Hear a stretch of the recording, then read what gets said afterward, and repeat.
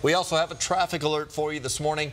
Several delays happened, but there will be major closures on I-25 near Loveland. And traffic anchor Jason Luber joins us with those details. Jason, this isn't a short closure just for a few nights. No. Big deal here. CDOt's closing Highway 402 under I-25 for the next 4 months. Yay! 120 days. Yeah, here's why. Right now, I-25 goes over 402 right there. I-25 does. But if you look at the right side of your screen, you'll see that new bridge that was being built. When this interchange reopens in 4 months, Highway 402 will go over I-25. The interchange is essentially being flipped because there's not enough room to widen 402.